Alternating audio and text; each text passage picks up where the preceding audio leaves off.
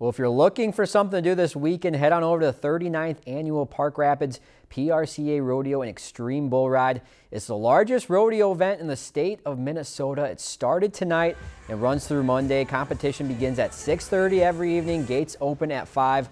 First two nights feature a variety of rodeo events. Then extreme bull riding takes center stage, the last two. All in all, though, a little bit of everything for the whole family to see.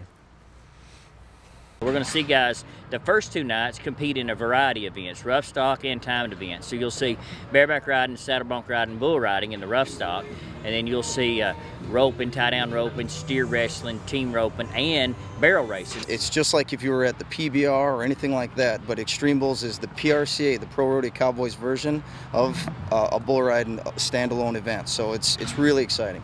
So there's a look at the schedule today and tomorrow, PRCA Rodeo, and then the last 2 days of that Extreme Bowl. Gates open at 5 p.m. every night. If you've enjoyed this segment of Lakeland News, please consider making a tax-deductible contribution to Lakeland Public Television.